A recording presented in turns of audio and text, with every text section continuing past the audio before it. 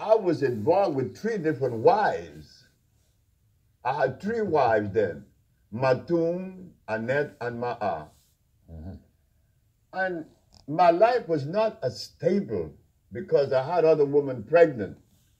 You know, a young girl, 19 years old, were pregnant. Outside of those 3? Yeah, outside of those 3 wives. So our clients are complaining, past and present.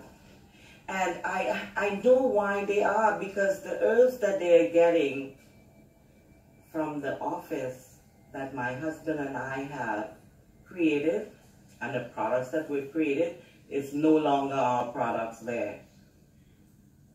The imposters that are in that office and they stole my office.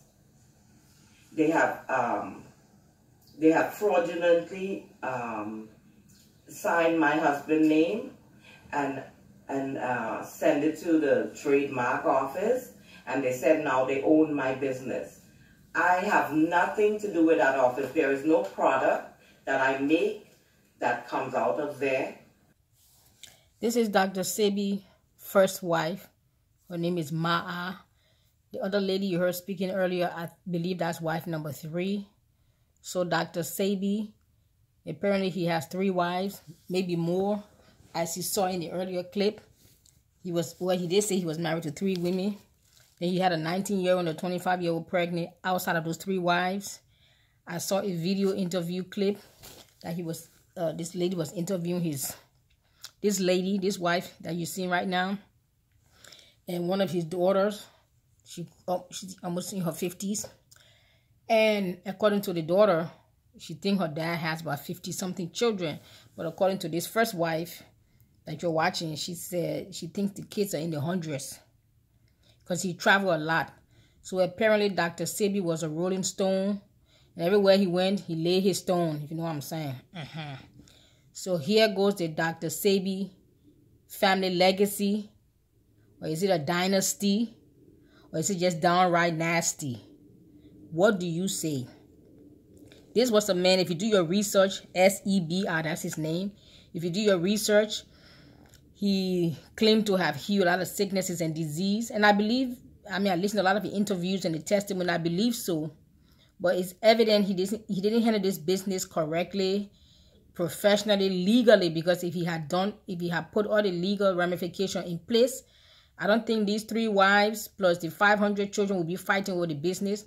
If you go through social media, YouTube, you will find one set of the children from one part of the wife is claiming they have the right product, they have the right ingredients. The other set of kids from the other set of wife is also claiming, no, don't believe those products. We have the right product. We have the authentic ingredients. You go to the next set of kids with the next set of wives. All of them with the Sebi last name are claiming to have the right product with the right ingredients that can do the job, that you can get the same results that you used to get when Dr. Sebi himself was alive and running the company. He should have put some stuff into place. That's the first mistake he made. The second mistake I think he made, now this is just my own personal opinion, is having all these multiple wives and 500 babies all over the world. What kind of legacy is that? So he had babies with all these women because he didn't marry all of them, because they have 50 kids. If he has 50 children, or according to his first wife, hundreds and kids in the hundreds. So all these kids, if they don't know each other, chances are the path may cross, they may end up marrying each other. We live in such a small world. So what kind of legacy did he leave behind? He seemed to have been a very nice guy who his heart was to heal his people from sicknesses and disease. Wonderful. But it doesn't seem like he lived a life of integrity privately. And then people say, well, you have to separate the private man, his private life from his business, but can you really separate somebody's private life from their business? Is it possible to separate somebody's private life from their business, from the ministry, from their calling, from their talents? Is it possible? Because those things sometimes intertwine. If in your personal and private life you lack integrity and judgment, aren't you going to lack the same integrity and judgment in your business or your ministry? Do they not cross or intertwine? I don't know how people always say you have to separate. I don't know, how can you separate one from the other when it's the same person living in one body but have multiple hats, different personality, and make different choices at different times? But it's the same Dr. Sebi.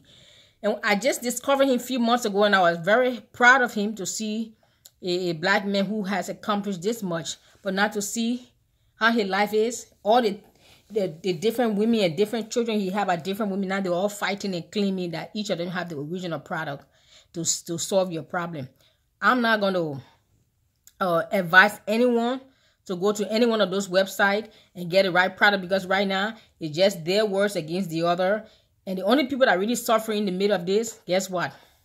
Is the poor, what do you call them?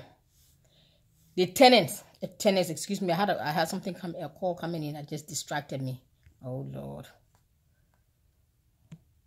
I hope you guys can still. I was trying to get something off the screen. Yes. Excuse me.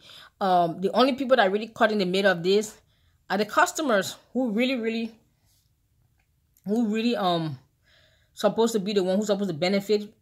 We are the one. I've never purchased his product, but when I found out about him a few months ago, I went to the YouTube to try to search to see if I can get the website. That's when I came across all this drama.